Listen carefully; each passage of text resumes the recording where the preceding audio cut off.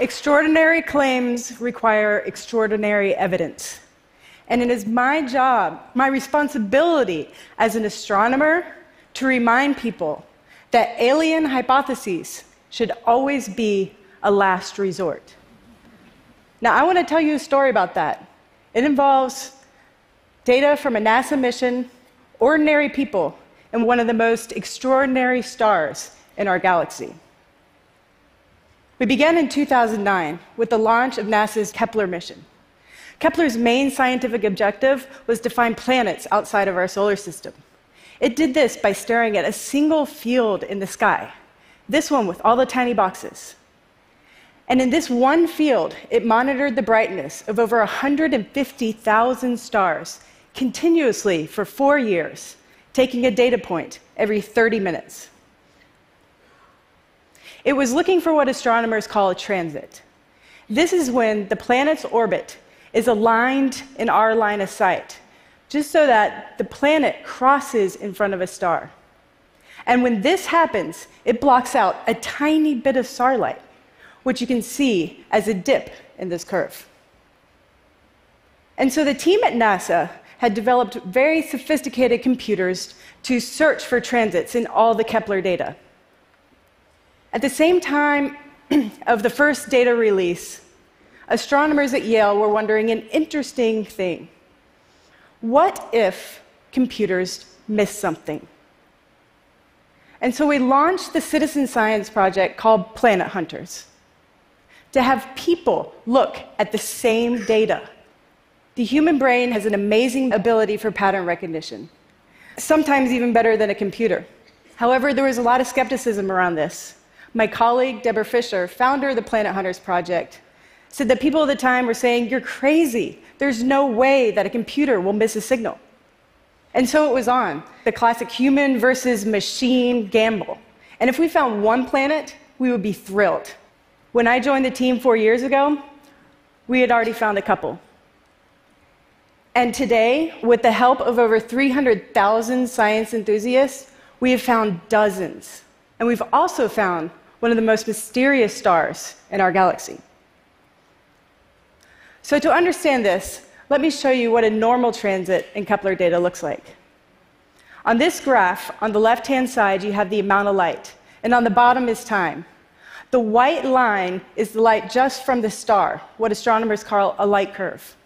Now, when a planet transits a star, it blocks out a little bit of this light, and the depth of this transit reflects the size of the object itself. And so, for example, let's take Jupiter. Planets don't get much bigger than Jupiter. Jupiter will make a 1% drop in a star's brightness. Earth, on the other hand, is 11 times smaller than Jupiter, and signal is barely visible in the data. So back to our mystery. A few years ago, Planet Hunters were sifting through data looking for transits, and they spotted a mysterious signal coming from the star KIC 8462852. The observations in May of 2009 were the first they spotted, and they started talking about this in the discussion forums. They said an object like Jupiter will make a drop like this in the star's light, but they were also saying it was giant. You see, transits normally only last for a few hours, and this one lasted for almost a week. They were also saying that it looks asymmetric, meaning that instead of the clean U-shaped dip that we saw with Jupiter, it had this strange slope that you can see on the left side. This seemed to indicate that whatever was getting in the way and blocking the starlight was not circular like a planet.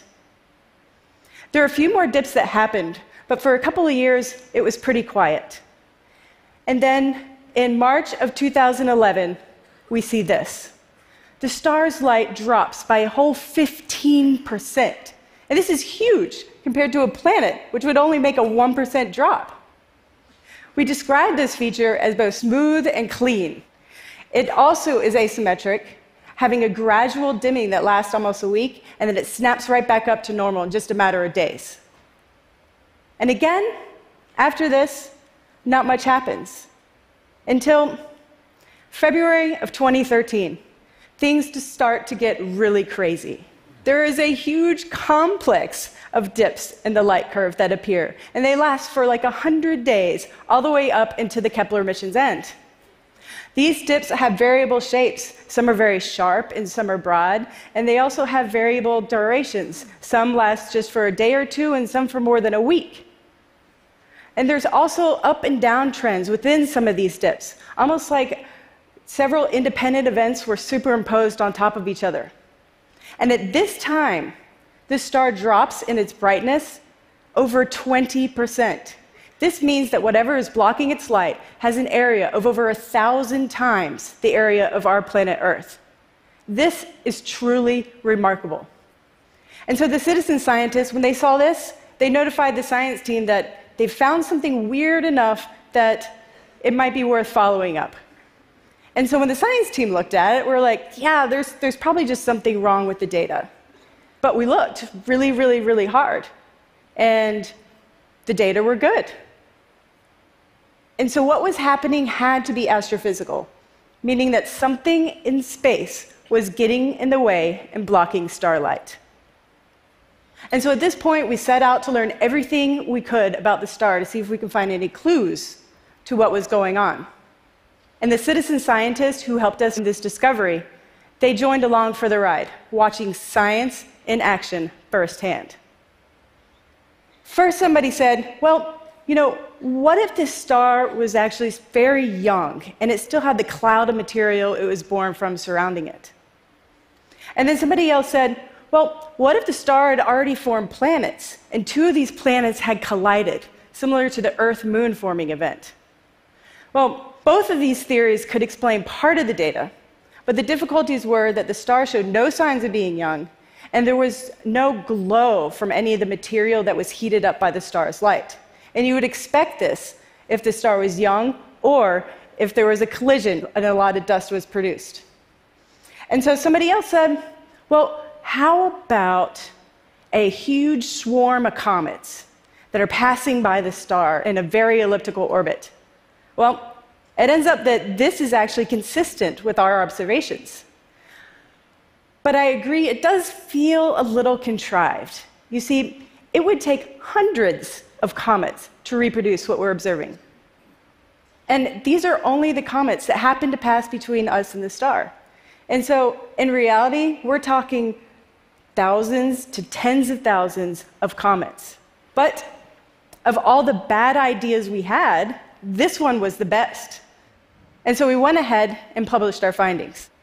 Now, let me tell you, this was one of the hardest papers I ever wrote. Scientists are meant to publish results, and this situation was far from that. And so we decided to give it a catchy title, and we called it Where's the Flux? I will let you work out the acronym.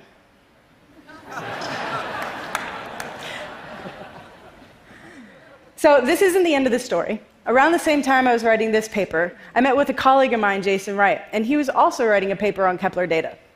And he was saying that with Kepler's extreme precision, it could actually detect alien megastructures around stars. But it didn't. And then I showed him this weird data that our citizen scientists had found. And he said to me, crap, Tabby, now I have to rewrite my paper. So yes, the natural explanations were weak.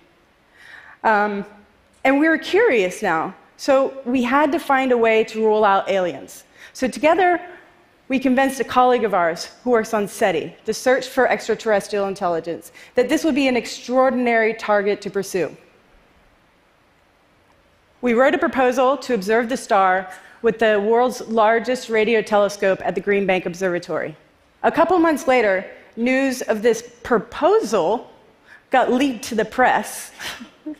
And now there are thousands of articles, over 10,000 articles, on this star alone. And if you search Google Images, this is what you'll find.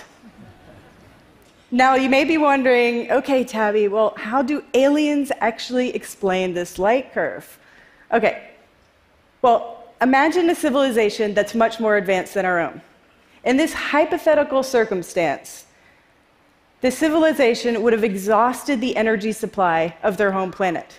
So where could they get more energy? Well, they have a host star, just like we have a sun. And so if they were able to capture more energy from this star, then that would solve their energy needs. So they would go and build huge structures. These giant megastructures, like ginormous solar panels, are called Dyson spheres. Now, this image above are lots of artist impressions of Dyson spheres. It's really hard to provide perspective on the vastness of these things. But you can think of it this way. The Earth-Moon distance is 250,000 miles. The simplest element on one of these structures is 100 times that size. They're enormous. And now imagine one of these structures in motion around the star. You can see how it would produce anomalies in the data, such as uneven, unnatural-looking dips. But it remains that even alien megastructures cannot defy the laws of physics. You see, anything that uses a lot of energy is going to produce heat. And we don't observe this. But it could be something as simple as they're just rewriting it away in another direction, just not at Earth.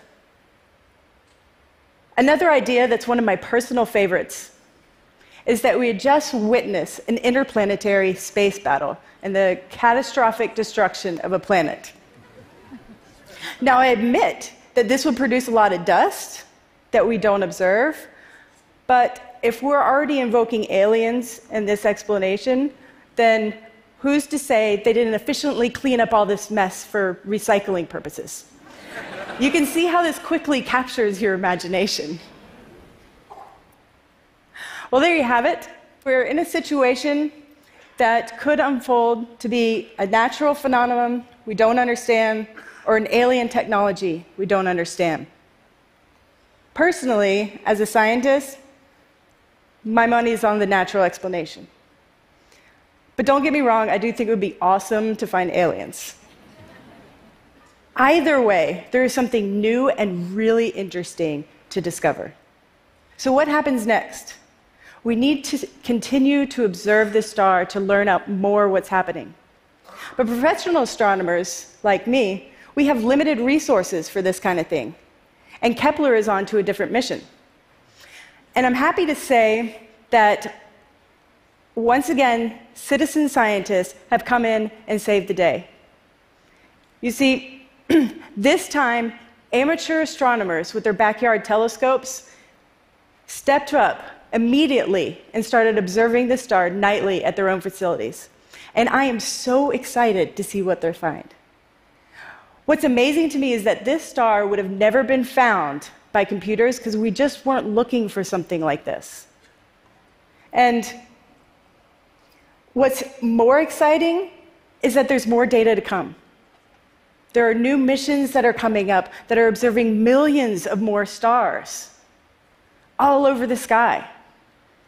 And just think, what will it mean when we find another star like this? And what will it mean if we don't find another star like this? Thank you.